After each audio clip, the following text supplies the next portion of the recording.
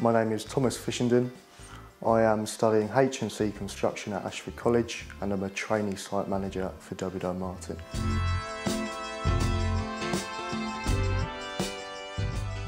I initially applied for carpentry at W. Martin. They thought instead of doing an apprenticeship they'd get me into trainee site management. I then took this offer and I haven't looked back.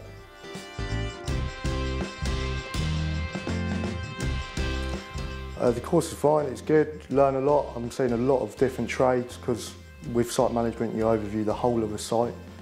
It stays interesting, it stays fresh, you've got so much going on and so much to learn.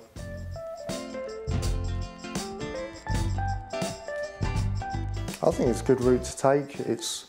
You're learning with people who are doing the job, so you're not stuck in a classroom with people that aren't doing the job or just want to do the job. You're seeing it hands-on, and I think that's the best way to go about things.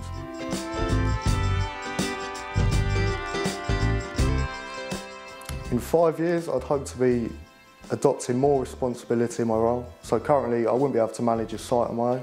It's not expected of me, but hopefully I can be pushed by the company and they can get me doing my own sites.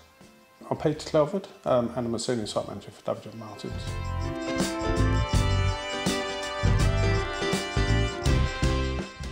As HNC students, this has been the third one I've had with me. I worked for Martins for 25 years. Thomas, when he joined us, I could see straight away he had really good intuition about how building sites work, and you know, he's the guy for the job really.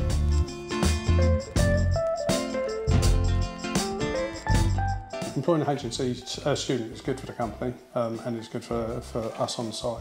Having somebody that we can train in the way that we work is a great benefit to us. Moving forward from day to day on site, making decisions, and it alleviates a bit of pressure from us and they become part of the team.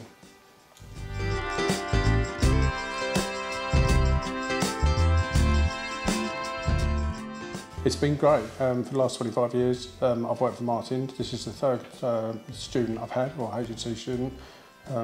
Again, really good experience for both myself.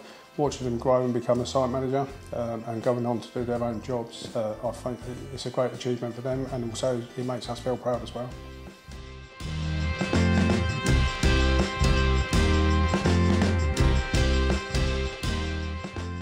I would say they should.